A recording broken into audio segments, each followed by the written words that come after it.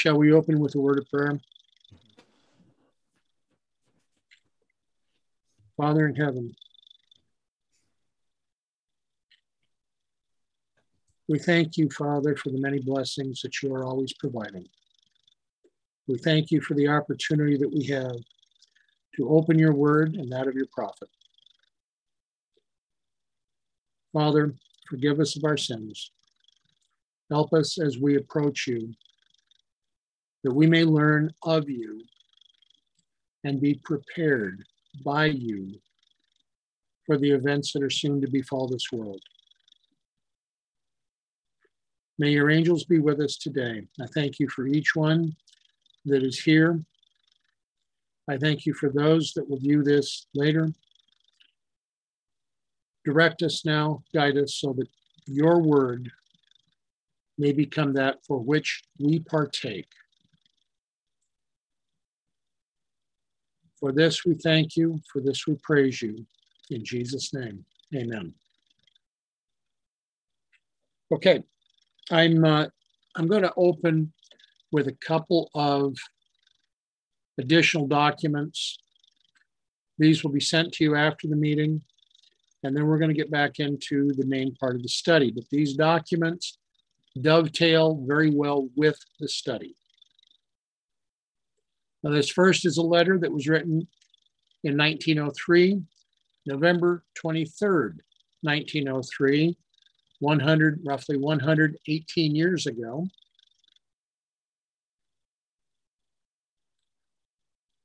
Dear Sister Hall, we are safe if we do the will of our Heavenly Father. If I have any will of my own, I do not know it.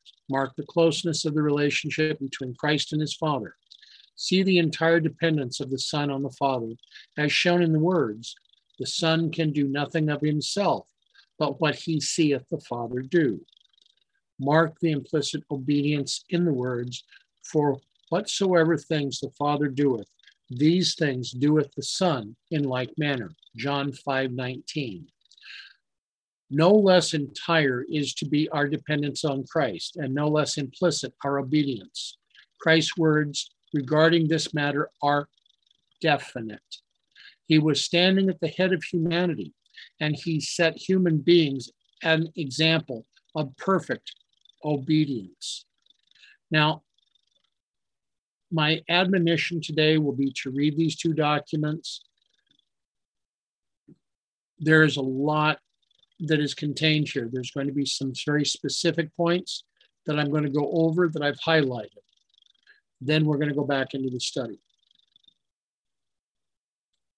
The Son of God, enshrouded in the pillar of cloud, was the leader of the children of Israel, overseeing every phase of their existence.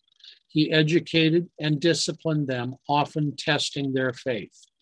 Fleeing from Pharaoh's host, they found themselves at one time hemmed in by inaccessible mountains, with the Red Sea before them and the enemy following hard after. The command came, go forward, and as they obeyed, the waters parted before them. Are we in any different straits today?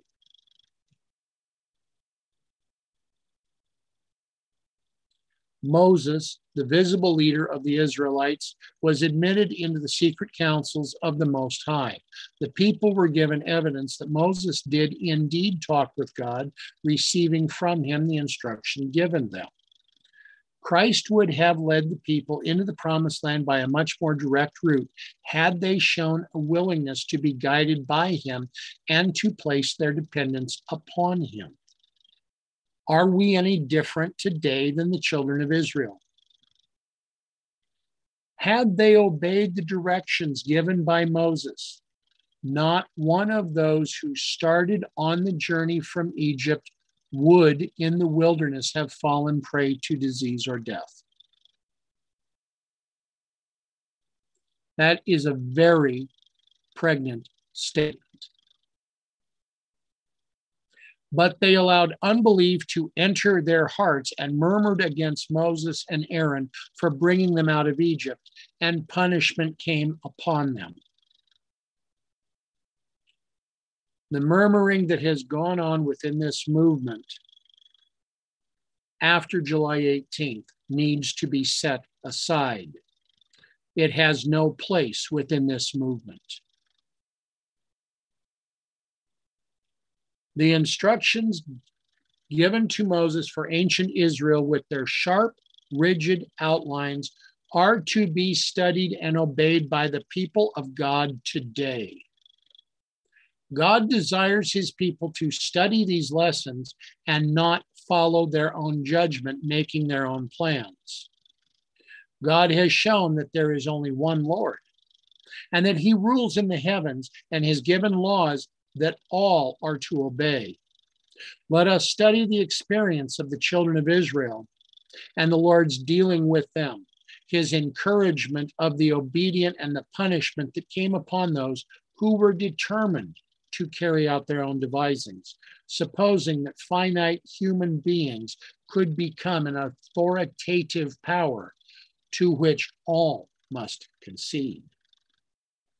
God's divine philosophy is revealed in the experience of Israel, chosen by him from all nations to be his peculiar people.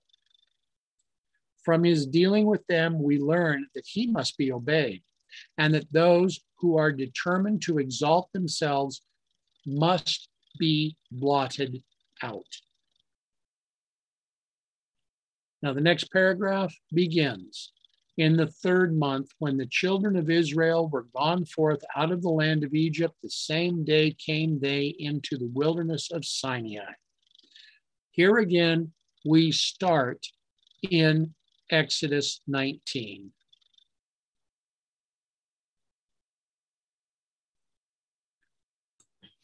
And Moses came and called for the elders of the people and laid before their faces all these words which the Lord commanded him. And all the people answered together and said, all that the Lord hath spoken we will do. And Moses returned the words of the people unto the Lord. Now, what chapter are we looking at here? Exodus 19. And what chapter is the testimony, what we also call the 10 Commandments, given? Chapter 20. So the covenant is entered into before the 10 Commandments. Before they hear them. Correct. And that's a huge point, isn't it? Yeah. This is the great charter by which Israel was received as the Lord's chosen people. Now, if this is his divine philosophy, chosen from him above all nations to be his peculiar people, and the covenant is the great charter by which Israel is received as the Lord's chosen people, are we any different today than the children of Israel were at that point? No. Okay. Now the question is specifically, because this goes back to our study that we had done in the past. So you're at Mount Sinai, and to decide exactly what it is that Moses receives, that we would call, I guess, the book of the law, we know it can't be the things that are received after, right, in Exodus. Correct. Now, in Exodus, when you go through Exodus, it doesn't have what we see in Leviticus 25 and 26.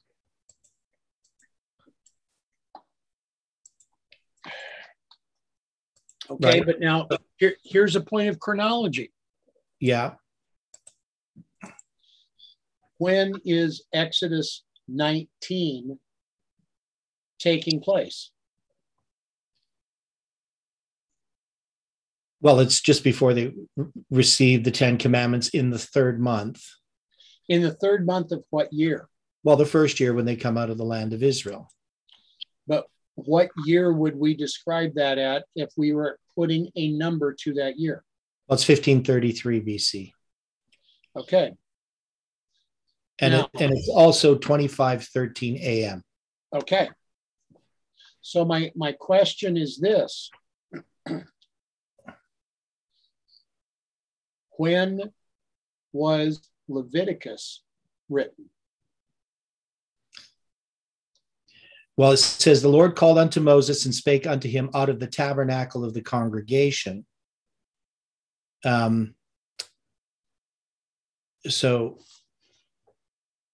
I don't know. Okay. Leviticus was following year, the first month. It's the following year?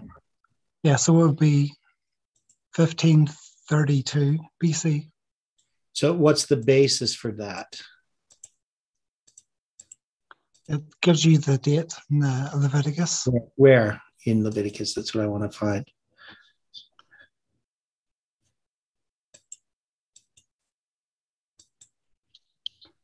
Just put in first month. First month. Okay.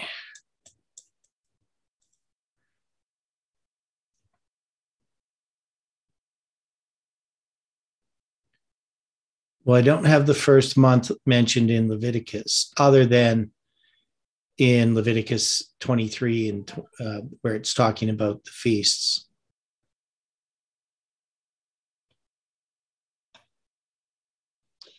The premise that I'm trying to get at, yeah, I believe that Leviticus 26 and Exodus 19 are written in the same year, in the same 12-month period.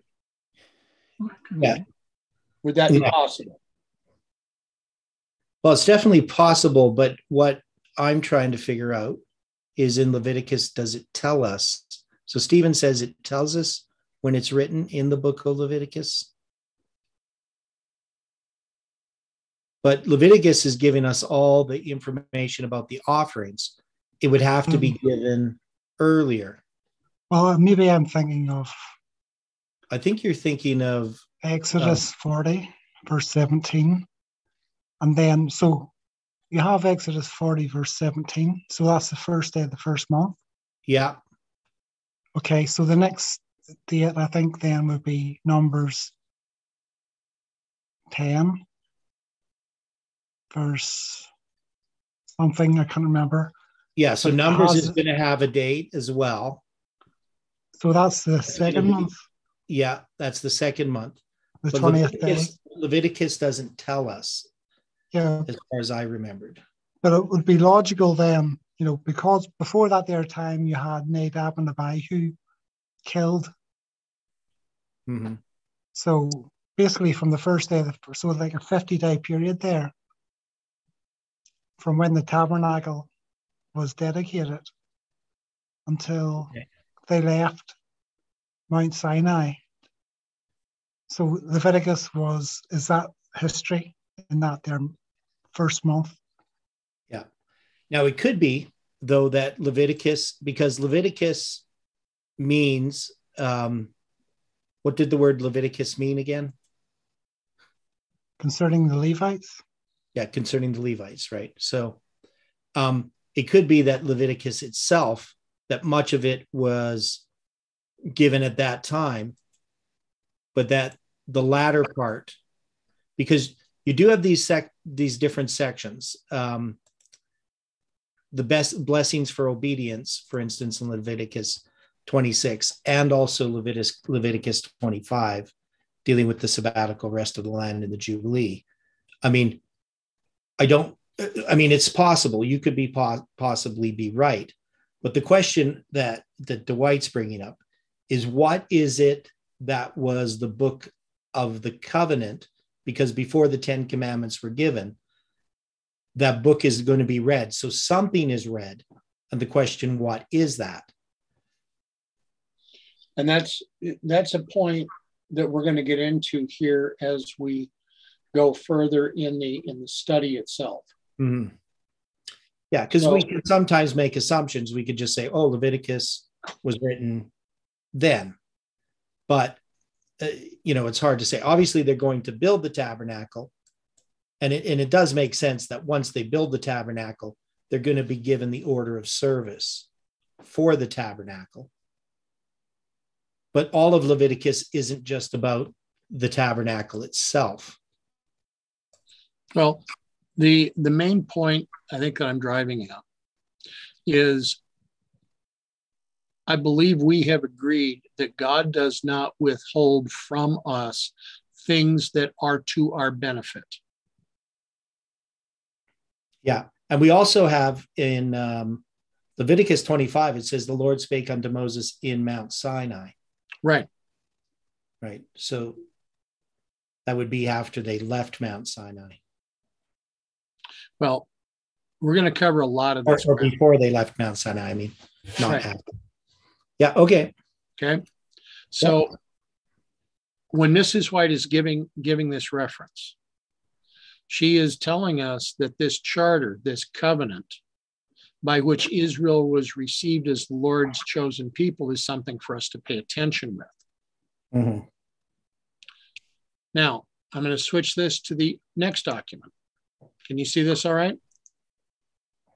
Yeah. Okay.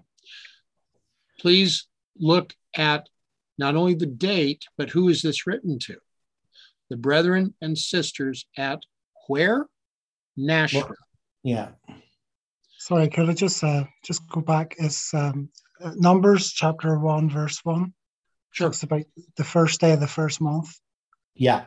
So basically from Exodus, you had the first day of the first month at the end of Exodus, and then you have Numbers, first day of the first month there. So that was my thinking, that Leviticus was just applying to the first month, the second year. Yeah. Yeah. Well, this is the first day of the second month in Numbers 1:1. Yeah. So second year. Yeah. Leviticus would just apply them to the first month. Except that, yeah, but so I'm just saying that parts of Leviticus are different. You can't just say that all of Leviticus was written at the same time, is what I'm trying to say. Because it says Leviticus 25 was when God spoke to Moses in Mount Sinai. So it's different from the beginning. But Dwight's going to go through that, right, Dwight? Yep. Okay, yeah, I see your point. So that was so that was the previous year. Yeah. Yeah, exactly. So basically what I'm hearing, Stephen, is that it's very likely that that Leviticus was written within a period from the time that the children of Israel left Egypt until they came to this point that's outlined in Numbers, right? It's within about a year's period. Yes. Okay. Now, this letter that's written to the brethren and sisters at Nashville, January 7th of 1904. This letter was published in the Southern Watchman, March 1st of 1904.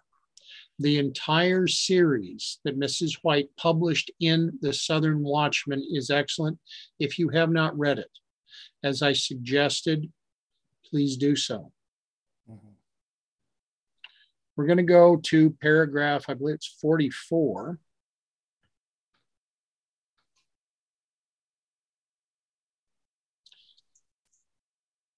The covenant that God made with his people at Sinai is to be our refuge and defense. The Lord said to Moses, "Thus shalt thou say to the house of Jacob, and tell the children of Israel, ye have seen what I did to the Egyptians, and how I bare you on eagle's wings, and brought you unto myself. Now, therefore, if ye will obey my voice indeed, and keep my covenant, then ye shall be a peculiar treasure unto me above all people, for all the earth is mine, and ye shall be unto me a kingdom of priests and an holy nation." And Moses came and called for the elders of the people, and laid before their faces these words. And all of the people answered together and said, "All that the Lord hath spoken, we will do." This covenant is of just as much force today as when it was when the Lord made it with ancient Israel.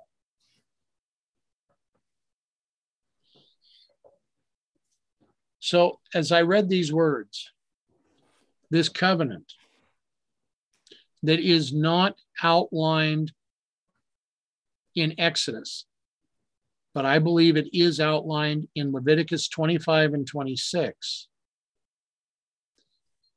is of just as much force today.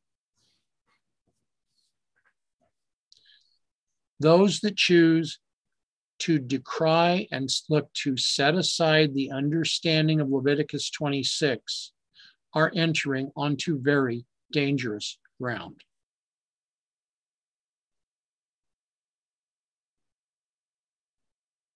Now, as we return to this in Malachi, where we left off last week, it is true men will say, you are too excited. You are making too much of this matter, and you do not think enough of the law. They say, now you must think more of the law.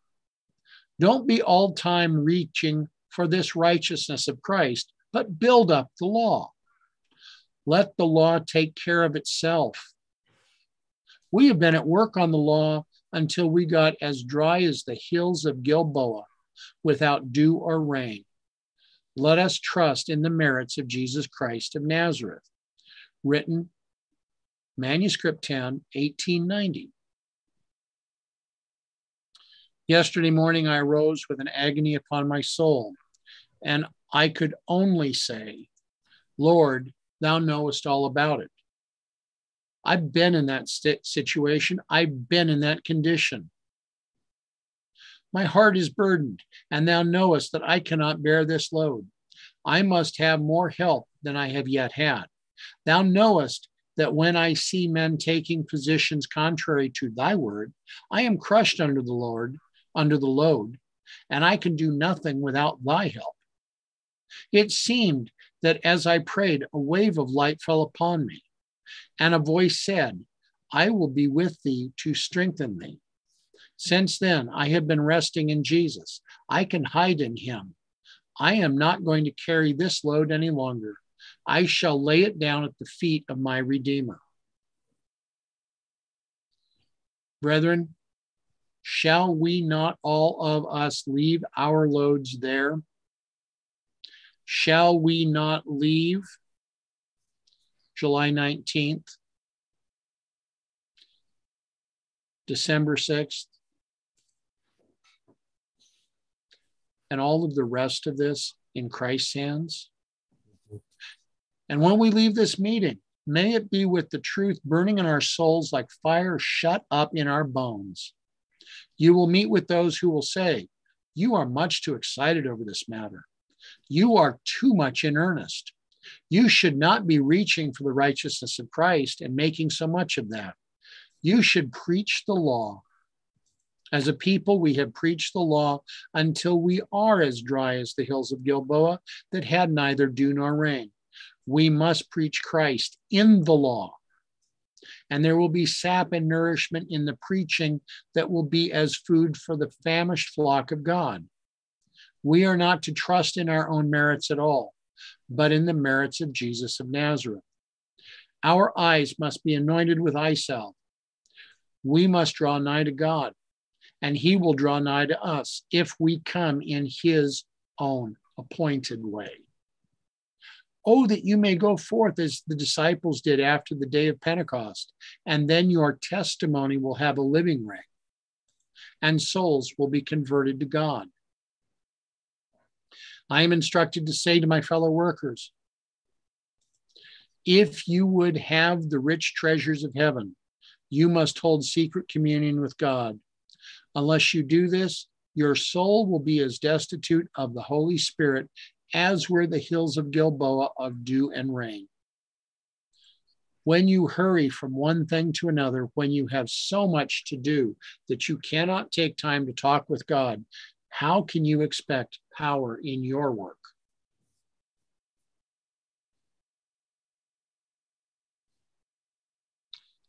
Even Moses could not go up at once into the mount, for he could not immediately approach so nigh unto God and endure the exhibitions of his glory. 6 days was he preparing to meet with God. His common thoughts and feelings must be put away. During the 6 days, he was devoting his thoughts to God and sanctifying himself by meditation and prayer before he could be prepared to converse with his Maker. If this was the state of Moses, what does that tell us is our state?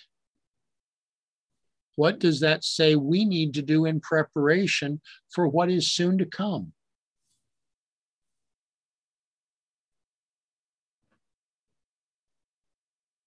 And what is to be said to the priests?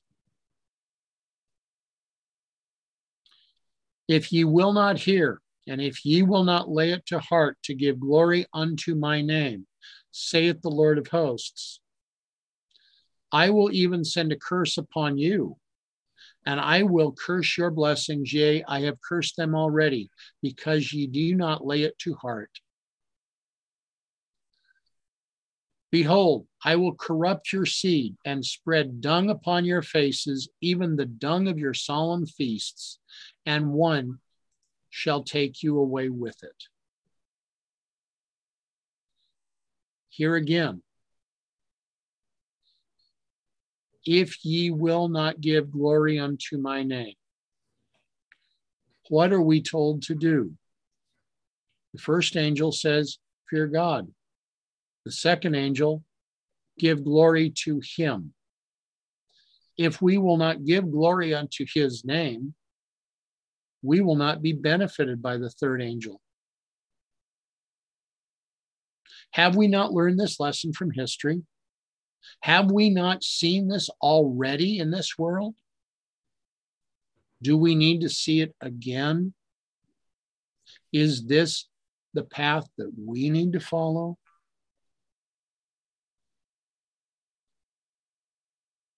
Now, dung, according to Cruden's. Dung is represented by anything that is nauseous or loathsome as the carcass of the dead. As Jeremiah would say, at that time, saith the Lord, they shall bring out the bones of the kings of Judah and the bones of his princes and the bones of the priests and the bones of the prophets and the bones of the inhabitants of Jerusalem out of their graves.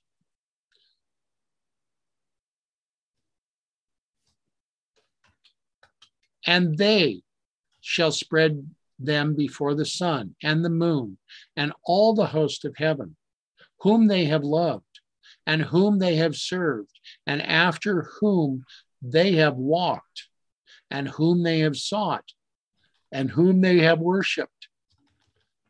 They shall not be gathered, nor be buried. They shall be for dung upon the face of the earth. Speak, thus saith the Lord, even the carcasses of men shall fall as dung upon the open field, and all as the handful after the harvestmen, none shall gather them. Hebrew 18:28, Domen. The wicked man, says Job, shall perish forever like his own dung, which men cast away with contempt and with abhorrence. Yet he shall perish forever like his own dung. They which have seen him shall say, where is he? Now, Hebrew 15:61 is taken from the Chaldean language, Gelel. To spread dung upon the face expresses the greatest of contempt, undervalue, and scorn. So, when the Lord is going and is saying here to the priests in Malachi 2 and 3, behold, I will corrupt your seed and spread dung upon your face.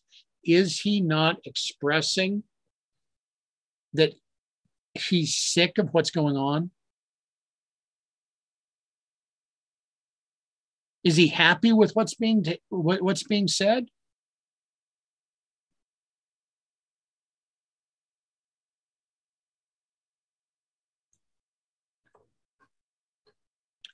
Again, Malachi 2:1 says, "And now, O ye priests, this commandment is for you." Malachi wrote more for our time than he did for his own. So if he's writing this to the priests, he's writing it to us. Is this the curse we wish to have God give to us?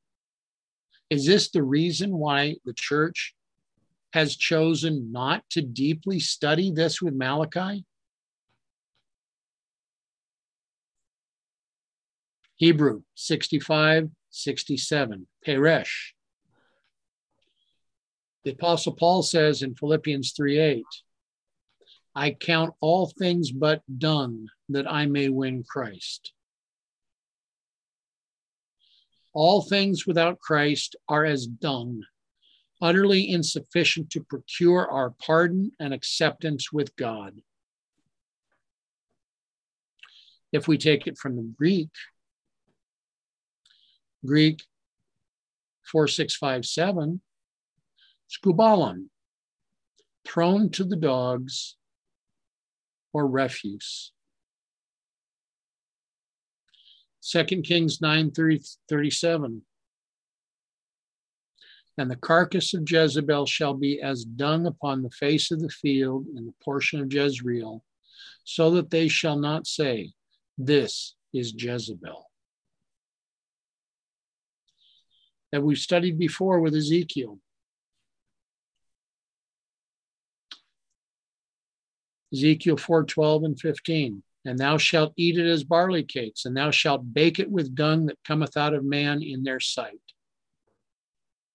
But Ezekiel, then he said unto me, "Lo, I have given thee cow's dung for man's dung, and thou shalt prepare thy bread forth therewith." Now, this particular phrase, Hebrew 68:32, siufa, is also found in Joel 2:20. And it's an interesting number that we get to on this part of Joel. The prophet Zephaniah says, "And I will bring distress upon men, and they shall walk like blind men, because they have sinned against the Lord, and their blood shall be as poured out as dust, and their flesh as the dung."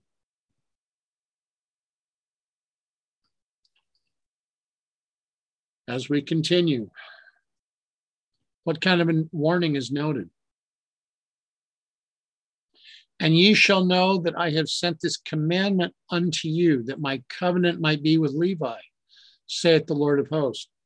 My covenant with him was with him of life and peace, and I gave them to him for the fear wherewith he feared me, and was afraid before my name. The law of truth was in his mouth, and iniquity was not found in his lips. He walked with me in peace and equity, and did turn many away from iniquity. For the priest's lips should keep knowledge, and they should seek the law at his mouth, for he is the messenger of the Lord of hosts. But ye are departed out of the way. Ye have caused many to stumble at the law. Ye have corrupted the covenant of Levi, saith the Lord of hosts. Therefore have I also made you contemptible and base before all the people, according as ye have not kept my ways, but have been partial in the law." Now, as we go through this, the premise that I'm operating on, as I have been led to this study, is this covenant is Leviticus 25 and 26. And that by setting aside Leviticus 25 and 26, we are seeing the effect as what befell the children of Israel when they chose to worship a golden calf at the foot of Sinai. Now, what do we find in this next section? We're going to have 3 verses here. The heading in my Bible says, "And the people for marrying strange wives."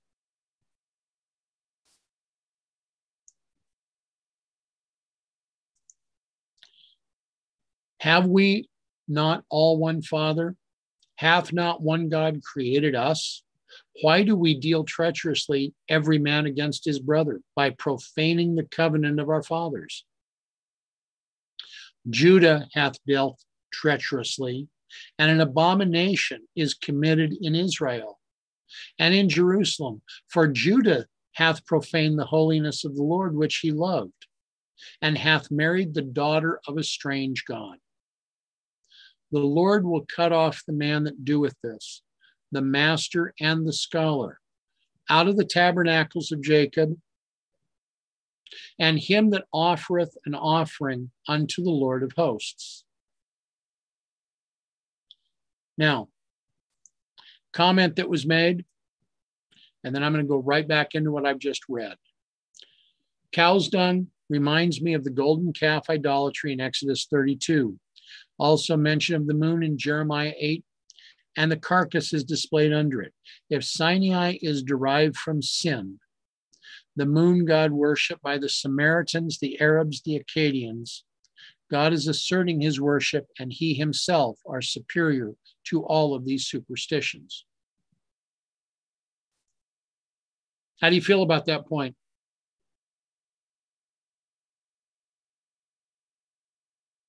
I think it's spot on.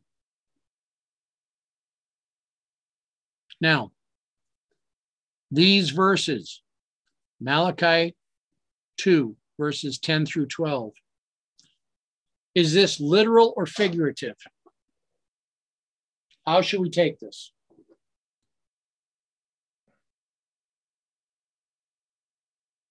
Well, it'd be figurative. Okay, so if it's figurative, people are marrying strange wives. What can we derive from this? Well, wives, women are churches. This would be Protestantism. Okay. Would we agree with that? That's a good point, Theodore. It really is. I think it has to be. Mm-hmm. The Lord will cut off the man that doeth this, that accepts the Protestant teachings, the master and the scholar, out of the tabernacles of Jacob, and him that offereth an offering unto the Lord of hosts. These are going to be cut off.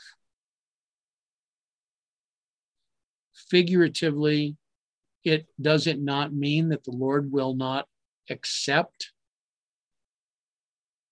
their offerings? That he has cut these people off from spiritual Israel? Is that the condition we wish to find ourselves in?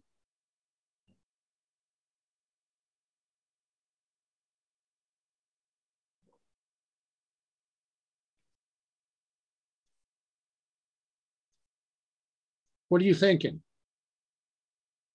And the purpose of this study is to have conversation. Mm-hmm. So. Well, yeah, it's moving too fast for me almost. You mean I've taken a page out of your book?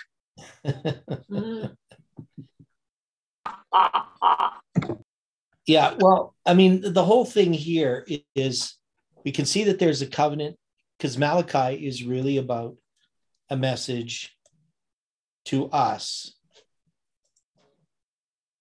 Especially when you look at chapter 2 to the priests, and even when it talks about the purifying of the sons of Levi. Which, we'd never really think about. As a general Adventist, we just kind of take it this is God's people. But it's very specific. It's the priests and the Levites.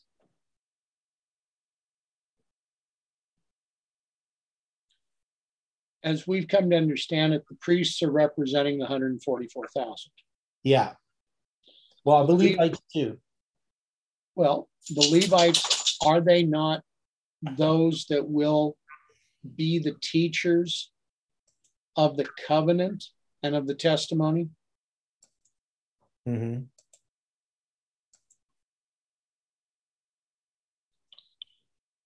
This is a warning today, because we have seen the effect when the covenant is set aside. If we choose to set aside God's covenant, we are no better than the mixed multitude that were causing trouble within the camp.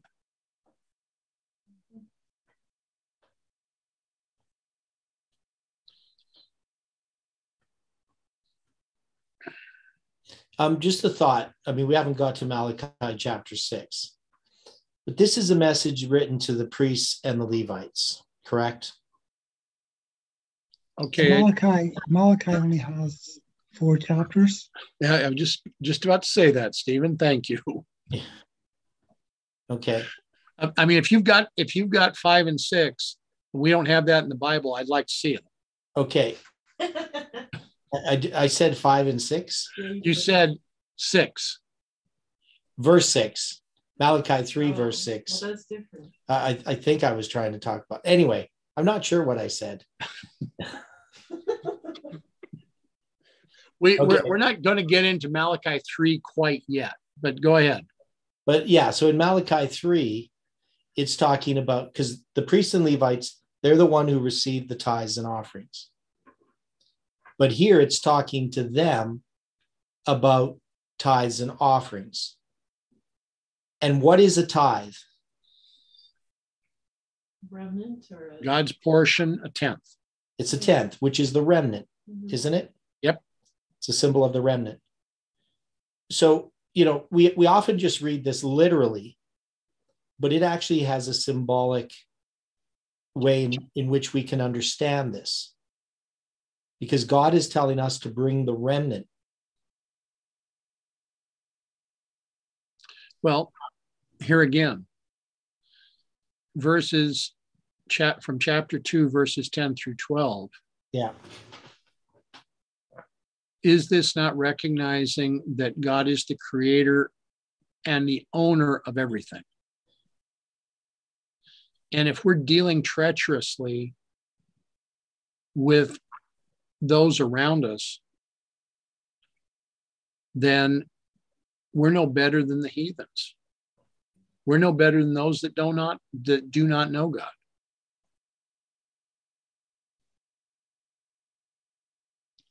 Did Abraham ever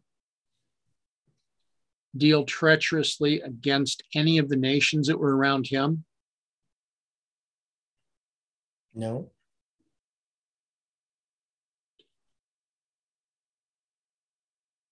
He was asked to come out under the oaks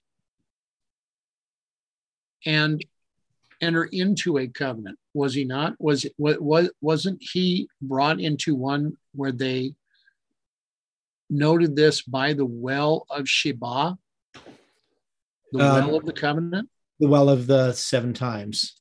Yeah. Okay. The covenant that he entered into there, the Sheba, the 7 times, is what is currently being set aside within the church.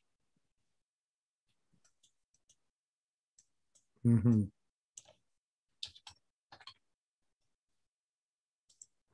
Any other thoughts? Yeah. If Abraham is to be our father, and those that forsake the covenant have not one father, as it says in Malachi, they cast off their father. Agreed.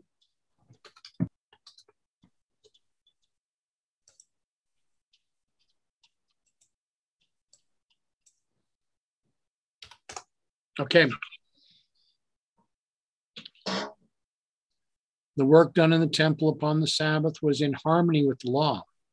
Yet the same labor, if employed in ordinary business, would be a violation of it. The act of plucking and eating the grain to sustain the bodily strength to be used in the service of God was right and lawful. Jesus then crowned his argument by declaring himself the Lord of the Sabbath, one above all question and above all law. The infinite judge acquits the disciples from blame and appealing to the very statutes they are accused of violating. But Jesus did not let the matter drop without administering a rebuke to his enemies.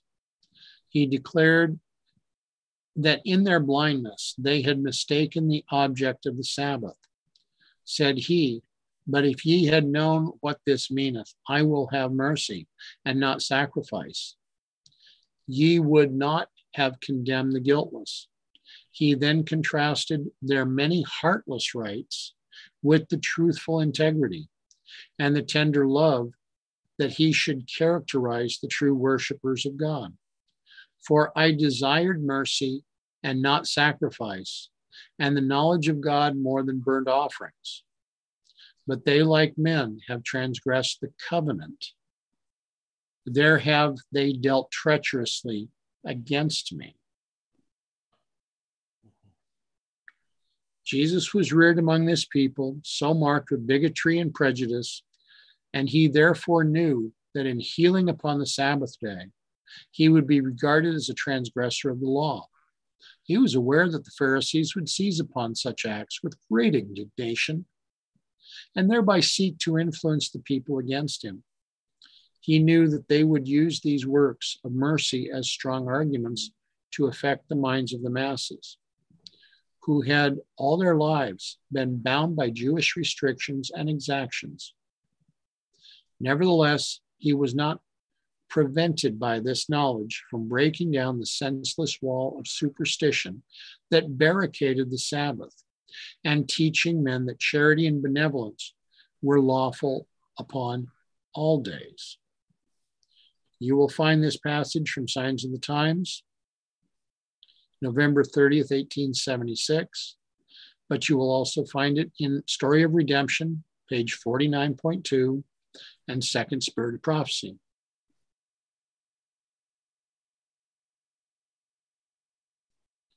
The Pharisees took upon themselves the responsibility of deciding concerning the burdens and duties of others according to the judgment of their own carnal minds.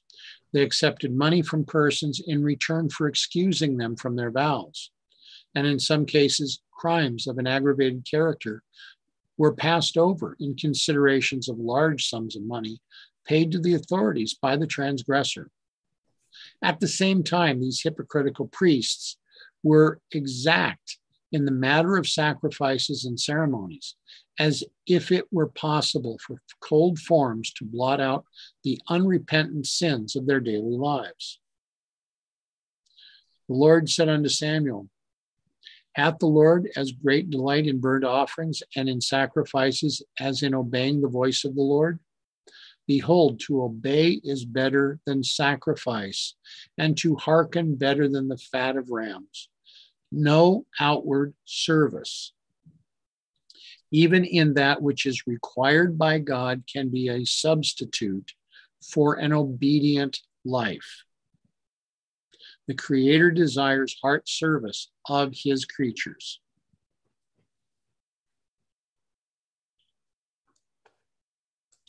I'm going to skip over a couple of things.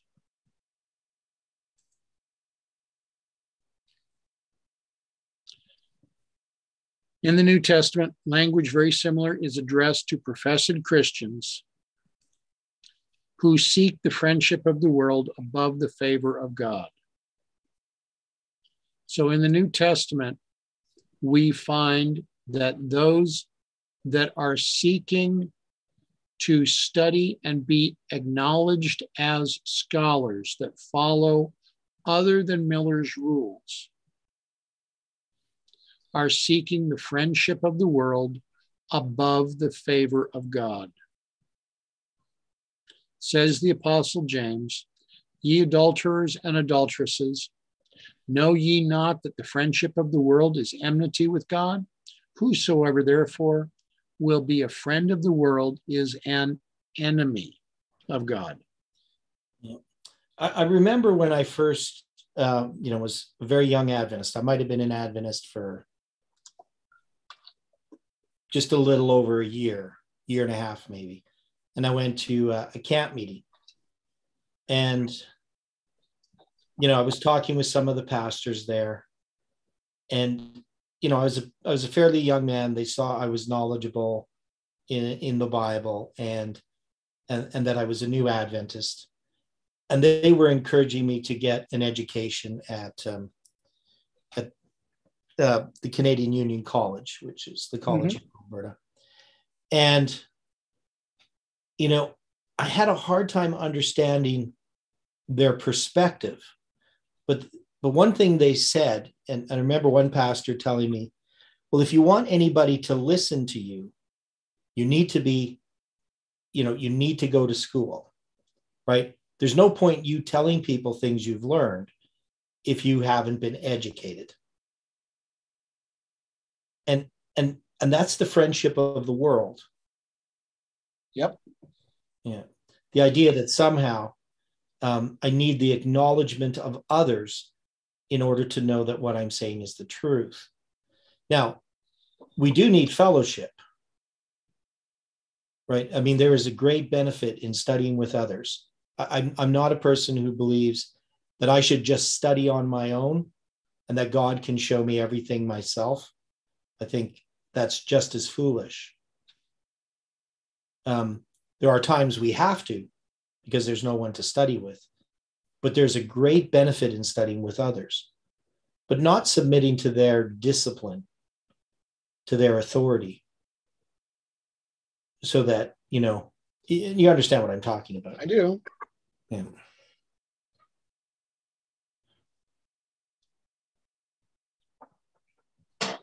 So that makes you an adulterer and an adulteress, well, if you're a woman. Yep.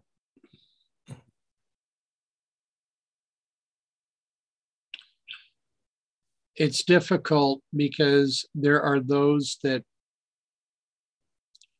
wish to press the point that you must have your degrees, you must have your letters. How can this man teach as he is? Where did he receive his education? Yet we are told that had Christ or John the Baptist studied according to the schools of the Pharisees, they would have been completely unfit for their own work.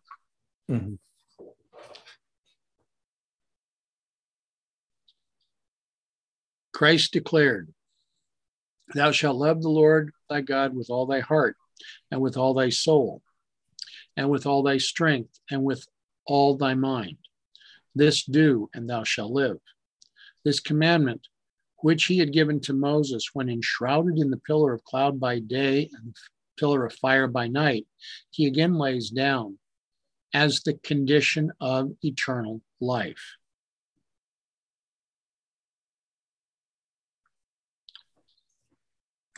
Manuscript 26, 1896, the following paragraph. In Leviticus 19 are recorded words given by Christ to Moses to speak to the children of Israel. Read what the people of God in ancient times were enjoined to do and what not to do, for these are the principles contained in the royal law. Ye shall have no unrighteousness in judgment. Thou shalt not respect the person of the poor, nor honor the person of the mighty. But in righteousness shalt thou judge thy neighbor. Personal preferences and partiality are not to appear in the life of the Christian.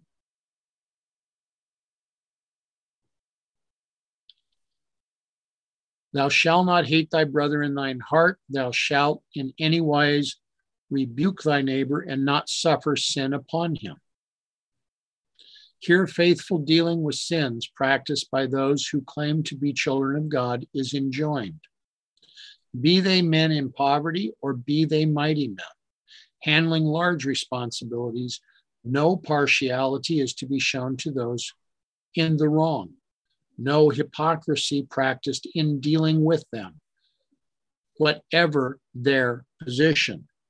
If that position involves sacred interests, God's faithful watchmen are to be the more earnest and determined that the fear of God, not one evil principle, shall pass unnoticed. If those in the wrong refuse to repent and correct their faults, let them be separated from the work, for the corrupting principles of evil will leaven all with whom they are connected.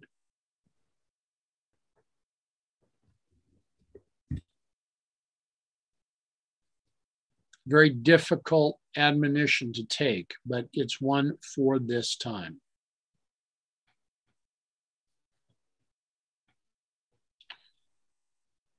Thou shalt not avenge, nor bear any grudge against the children of thy people, but thou shalt love thy neighbor as thyself. I am the Lord.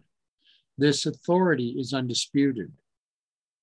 The stranger that dwelleth with you shall be unto you as one born among you, and thou shalt love him as thyself, for ye were strangers in the land of Egypt. I am the Lord your God. Ye shall do no unrighteousness in judgment, in metyard, in weight, or in measure, just balances, just weights, a just ephah, and a just hin shall ye have. I am the Lord your God, which brought you up out of the land of Egypt. Therefore shall ye observe all my statutes and all my judgments, and do them. I am the Lord. Sanctify yourselves, therefore, and be ye holy, for I am the Lord your God. And ye shall keep my statutes and do them. I am the Lord, which sanctify you. And ye shall be holy unto me, for I, the Lord, am holy, and have severed you from other people, that ye should be mine. Ye shall observe to do therefore as the Lord your God has commanded you. Ye shall not turn aside to the right or to the left. Ye shall walk in all the ways which the Lord your God has commanded you, that ye may live, and that it may be well with you, and that ye shall possess.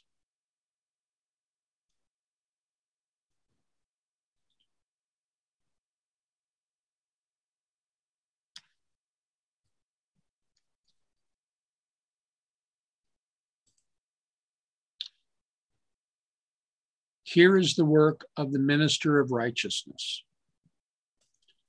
And this is one of Mrs. White's very interesting paragraphs, because it goes back over Malachi chapter 2, verses 6 through 13, and ends on verse 17, the exact portion that we are currently studying. Okay. You will find this repeated in Review and Herald, 1st December, 1896.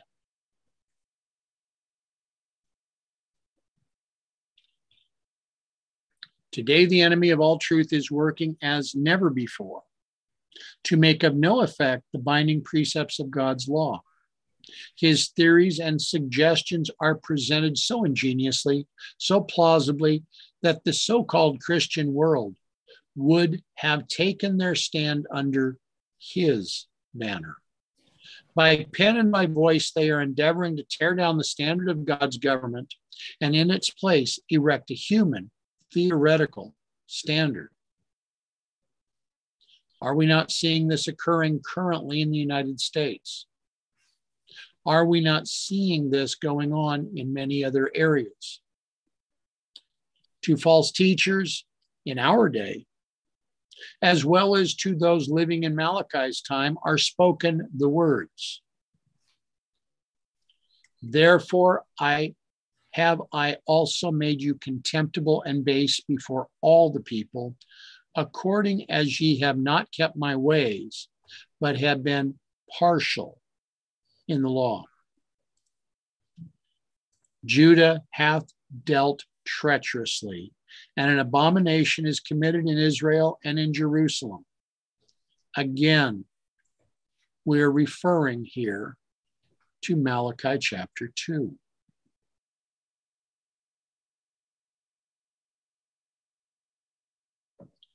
Ye have wearied the Lord with your words, yet ye say, wherein have we wearied him?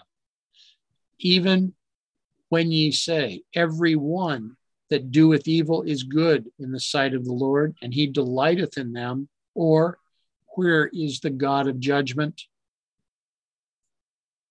If you have not had the time to read these articles from Southern Watchman, please do so this week.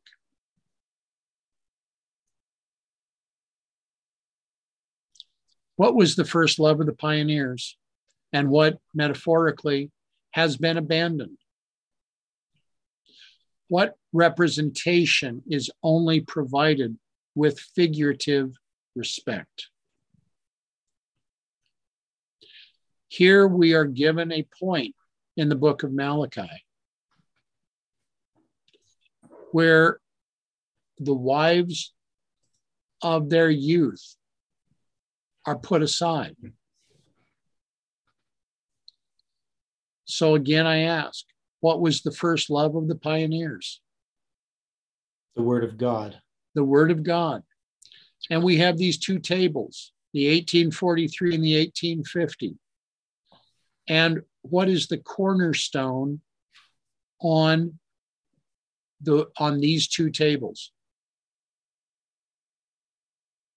The 7 times. Yeah. Multiple times. Yeah, they're both 25-20 charts. So as we continue. Okay, so just a thought here. So I'm stuck way back in Genesis. Okay. Dealing with the well of Beersheba. So the agreement that he makes with Abimelech at the well of the 7 times. Right. Because we know that the word 7 times is not, and one of the reasons I believe that it's written in the way it is in Leviticus 26 is it's actually a symbol of the covenant, of the oath that God makes, correct? Correct. And we see in Genesis 15 that when God makes that covenant, it has that structure of a chiasm. And then it's worked out in the story of the children of Israel from Moses leaving Haran until the Israelites come into Egypt. And we have that chiasm, the 430-year chiasm. And we see it also worked out in Jacob himself, because he has the 2 wives, right? The one he loved and the one that he hated. Leah, right? So you got Rachel and Leah. And he works for Laban when he's 77. He works for 2 periods of 7 years. What I don't think that we could ever do is that we could never separate the 7 times from the covenant or from the oath, from God's promise, where he swears by himself. You would agree with me there? Yes. Yeah. So now, when I look at Exodus 19, it doesn't tell us explicitly what it is that the people said, all that the Lord has said, we will do and be obedient. So is this hidden by God? Well, yeah. And what I'm saying is that there may have been Yeah, well, it's hidden in some ways. So we don't know exactly what words Moses says. It doesn't mean that we get Exodus 25 and 26 word for word spoken at that time, but definitely the essence of the blessings and the curses. Because when you look at the blessings and the curses, are not they a structural chiasm? Okay. Right? When you look at a chiasm, two women, the one Jacob loved, the one he hated, the 430-year structure, Canaan and Egypt.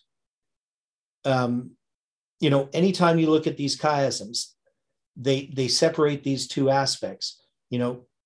Christ's ministry on earth, Christ's ministry in heaven, when he confirms the covenant with many for 1 week, or even the counterfeit covenant, which is paganism and papalism. So I don't know if I have to argue that Leviticus 26 is a word for word representation of what is spoken, but definitely its essence is a covenant. And that's well understood by anybody who studies Leviticus 26, that it's about the covenant. And that must be the essence of what was presented in Exodus 19. Okay. But, we don't have it explicitly saying what it was. I mean, it says, say these words to you, I bear you on eagle's wings and brought you unto myself. Now it could be like, and this is Exodus 19:4, right? And then verse 5, now therefore, if ye will obey my voice indeed and keep my covenant, then ye shall be a peculiar treasure unto me above all people. For all the earth is mine, and ye shall be unto me a kingdom of priests and a holy nation. These are the words which thou shalt speak unto the children of Israel. Now, he must have said more than that, right? So it says, Moses came and called for the elders of the people and laid before their faces all the word which the Lord commanded him. And all the people answered together and said, all that the Lord has spoken we will do. And Moses returned the words of the people unto the Lord. Now, it could be that this is all that Moses says to them. And they're just saying, whatever the Lord is going to speak, we will do, being the 10 commandments. But it seems to me that they must have more than that.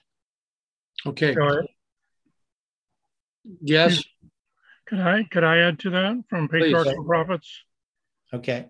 It says, Moses returned to the camp after, maybe I should read the paragraph before. Okay. Ye have seen what I did unto the Egyptians, and how I bare you on eagle's wings, and brought you unto myself. Now therefore, if you will obey my voice indeed, and keep my covenant, then you shall be a peculiar treasure unto me above all people.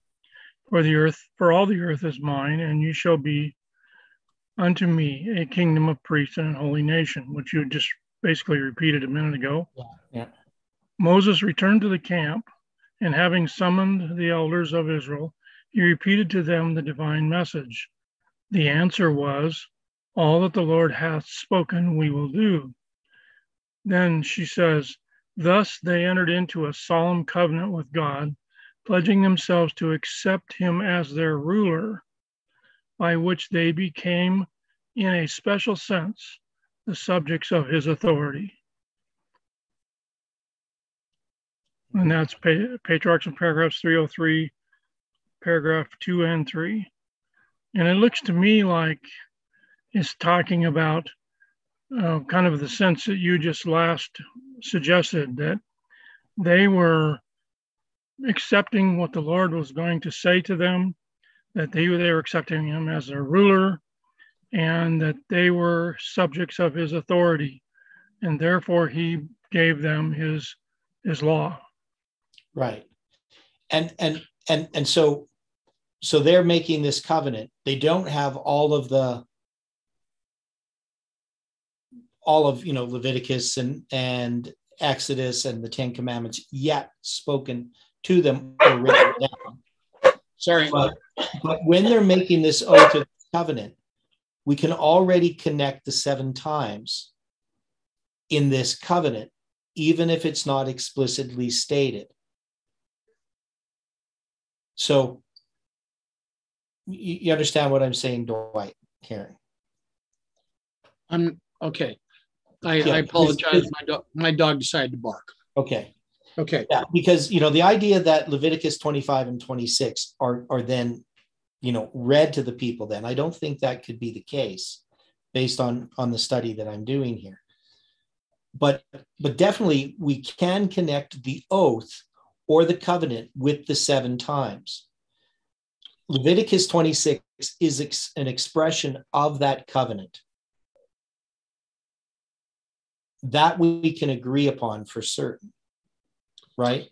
Okay, no disagreement. The reason that I'm being very adamant on this point, as Brother Chris just read, from Exodus chapter 19, verses 4 to the first half of verse 6. Initially, the children of Israel, all of the tribes of Israel were going to be a nation of priests. So the admonition that is given to the priests directly in Leviticus 25 and 26, if I'm understanding this right, it would have been a repeat of what all of the people agreed to and what they apostatized from. Yeah, well, now, in some way. So I'm saying that in some way there should be an essence of that in this covenant that's made on Mount Sinai before the 10 Commandments is spoken. But I don't know that I can find yet any place in the spirit of prophecy or in the Bible where we could say that Leviticus 25 and 26 were what Moses was given to say to the people. He's giving this, and we know that he obviously said a little bit more because the Bible's quite brief. I mean, he's not going to just say these words. He's going to add to it, expand upon it. But I still think we can see the 7 times in this covenant, whether we have Leviticus 26 there or not. Okay. As such. What I'm going to refer to now is First Spirit of Prophecy, page 238, beginning of paragraph 2. Okay. I'm going to read 4 paragraphs, and this was not part of the study. Okay. God would have his people understand that he alone should be the object of their worship. And when they should overcome the idolatrous nations around them, they should not preserve any of the images of their worship, but utterly destroy them. Many of these heathen deities were very costly and of beautiful workmanship, which might tempt those who had witnessed idol worship so common in Egypt to even regard these senseless objects with some degree of reverence. The Lord would have his people know that it was because of the idolatry of these nations, which had led them to every degree of wickedness, that he would use the Israelites as his instruments to punish them and destroy their gods. I will send my fear before thee, and will destroy all the people to whom thou shalt come, and I will make all thine enemies turn their backs unto thee. And I will send hornets before thee, which shall drive out the Hivite, the Canaanite, and the Hittite from before thee. I will not drive them out from before thee in 1 year, lest the land become desolate, and the beast of the field multiply against thee. By little and little I will drive them out from before thee, until thou be increased and inherit the land. And I will set my bounds from the Red Sea even unto the sea of the Philistines, and from the desert unto the river. For I will deliver the inhabitants of the land into your hand, and thou shalt drive them out before thee. Thou shalt make no covenant with them, nor with their gods. They shall not dwell in thy land, lest they make thee sin against me. For if thou serve their gods, it will surely be a snare unto thee. These promises of God to his people were on the condition of their obedience. If they would serve the Lord fully, he would do great things for them. After Moses had received the judgments from the Lord and had written them for the people, also the promises on condition of obedience, the Lord said unto him, Come up unto the Lord, thou and Arab and Nadab and Abihu and 70 of the elders of Israel, and worship ye afar off. And Moses alone shall come near the Lord, but they shall not come nigh, neither shall the people go up with him. And Moses came and told the people all the words of the Lord and all the judgments. And all the people answered with one voice and said, All the words which the Lord hath said, we will do. Moses had written not the 10 commandments, but the judgments which God would have them observe, and the promises on the condition that they would obey him. He read this to the people, and they pledged themselves to obey all of the words which the Lord had said. Moses then wrote their solemn pledge in a book and offered sacrifice unto God for the people. And he took the book of the covenant and read in the audience of the people, and they said, All that the Lord hath said we will do, and be obedient. And Moses took the blood and sprinkled it on the people and said, Behold the blood of the covenant which the Lord hath made with you concerning all these words. The people repeated their solemn pledge to the Lord to do all that he had said and to be obedient. Now, yeah. So that's mostly Exodus 23 and 24. Okay. Yeah. I'm asking the question, if the nation of Israel were to be a nation of priests, would the covenant that Moses read to the children of Israel be any different than the covenant that was presented before the priests? No, well, because there's supposed to be a kingdom of priests in a holy nation. That was their intent. Now, well, so the interesting thing here, so they make the covenant, they say, all the Lord has said we will do and be obedient prior to the giving of the law on Mount Sinai. Then the law is given on Mount Sinai, and they're going to give some specific laws about slaves, about retribution, about social justice. It says, obviously it means a little bit different than nowadays. And then chapter 23 is going to deal with the Sabbaths and the festivals. So it's going to talk about the 7th year rest of the land. And it's going to talk about some of the different feasts. And then he's going to make the promise of the conquest of Canaan. So that's the part that she was quoting about. The first part was dealing with Canaan. And we can see that's connected with Leviticus 26. And then chapter 24, where they're going to then once again say, all that the Lord has said we will do and be obedient. And then she's quite clear that these judgments are not the 10 commandments, but it's the judgments that were written down. Agreed. Yeah. Now, when I'm looking at Leviticus 25, verse 1. Yeah. And the Lord spake unto Moses in Mount Sinai, saying, and again, we can reference this right back to Exodus 19:1. Yeah. Because that in the 3rd month, when the children of Israel were gone forth out of the land of Egypt, the same day came they into the wilderness of Sinai. Yeah. And so all those things that are going to be said to them in chapter 25 and 26 would be part of this book of the law. Because when we close Leviticus 26, verse 46, yeah, it says, these are the statutes and the judgments and the laws Mhm. which the Lord made between him and the children of Israel in Mount Sinai by the hand of Moses. Right. So we would have to say it's this Leviticus 25 and 26.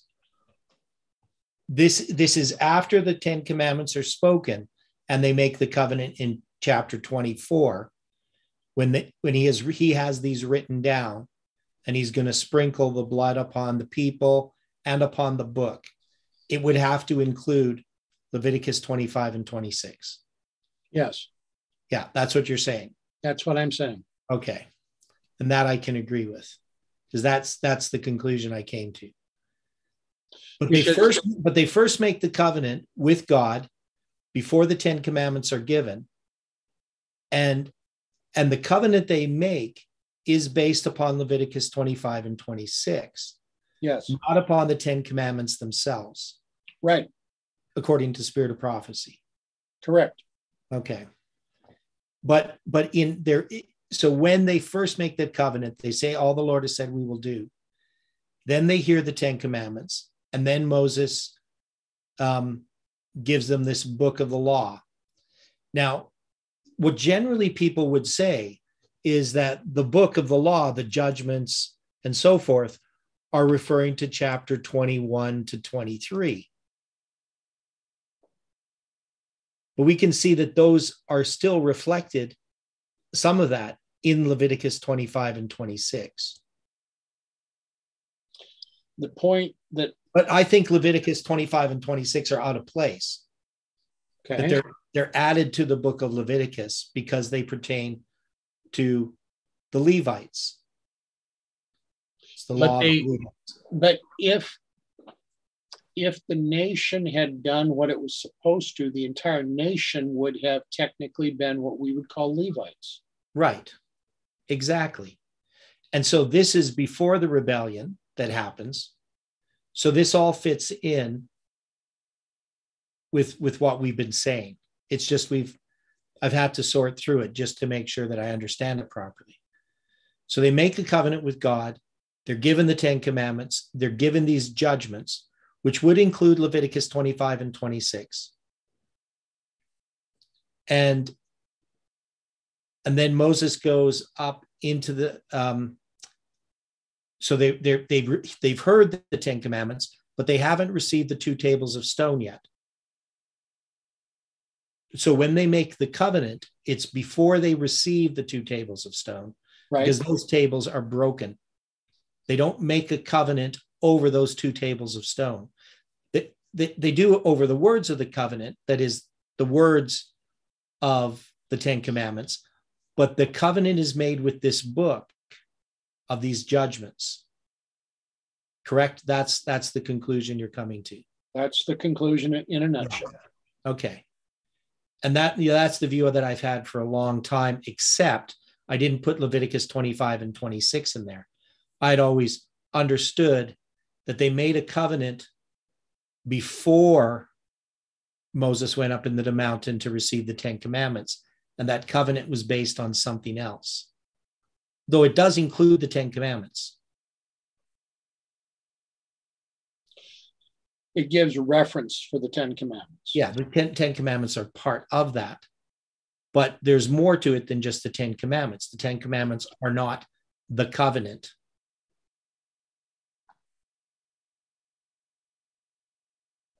Okay. Right. But they are part of the covenant.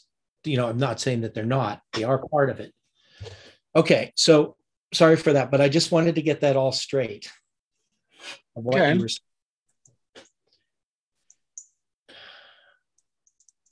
Anybody else with a thought on that?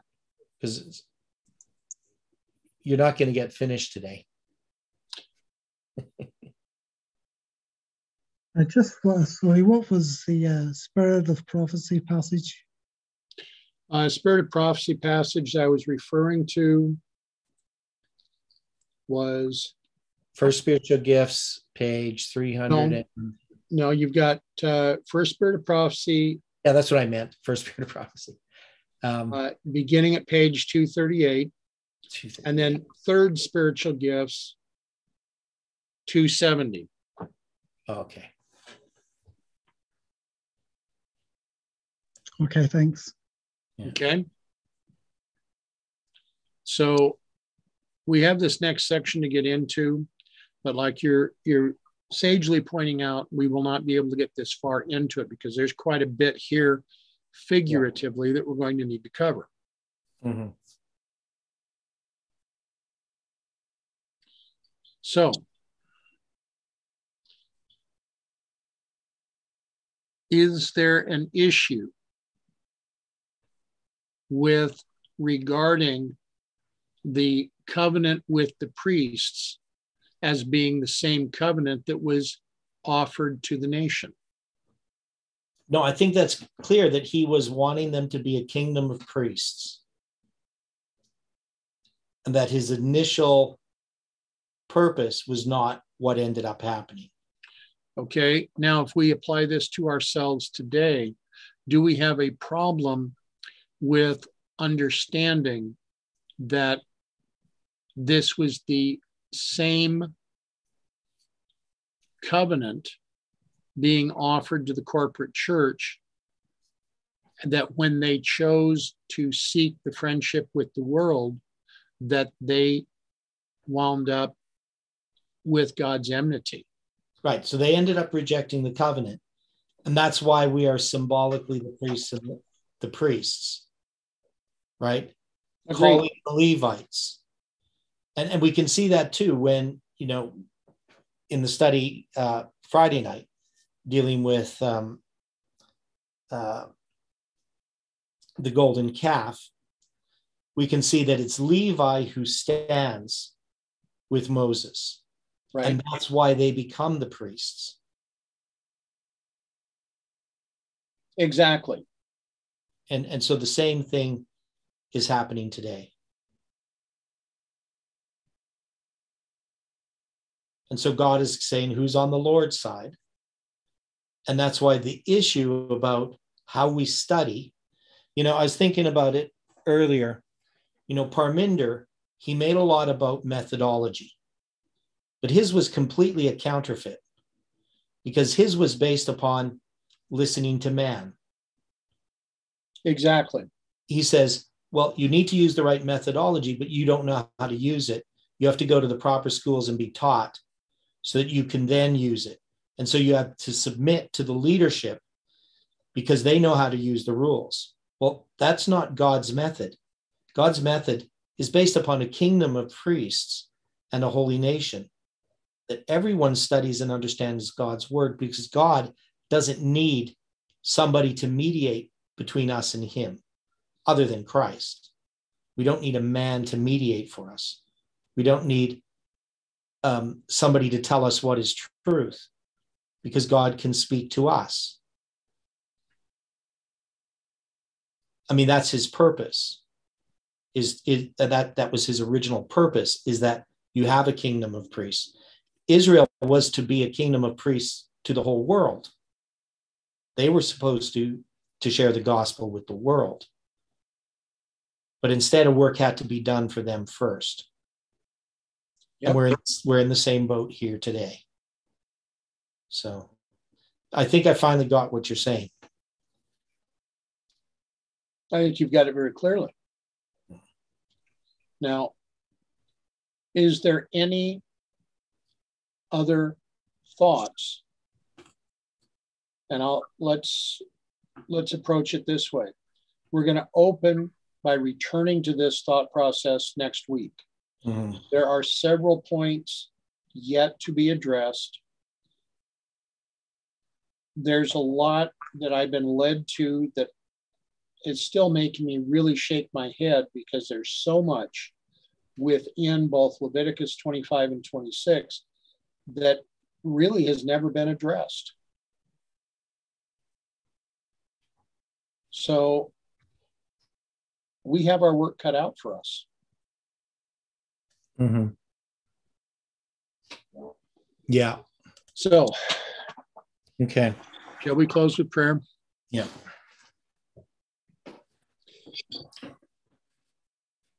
Father in heaven,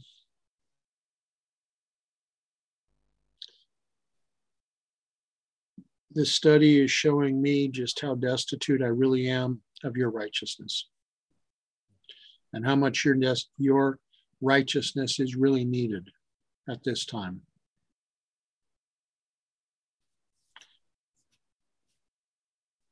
I ask for guidance, Father, for your direction, for your blessing, and even for your chastisement. Help me to understand that which needs to be done. Be with each one that has been in this study and those that will be viewing this study later. I pray for your blessing upon them. Ask, Father, that you will be with each as we consider these points, direct us and guide us, so that all may be done to your glory. For this, we thank you and we praise you. In Jesus' name, amen. Amen.